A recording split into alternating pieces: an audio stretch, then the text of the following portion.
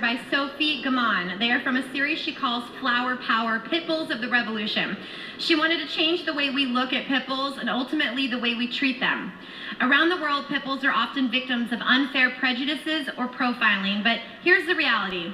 When you hear about negative stereotypes of pit bulls being violent, it's because they were failed by humans who abuse them. But when raised right with love and kindness, pit bulls are the kindest, most loyal, and most affectionate dogs you could ever hope to have. I would know I have two. I'm telling you, they are the best. They want to please you and love you. Most of those dogs you saw in Sophie's photos are available for adoption. You will find them on the show's website. Now joining me with a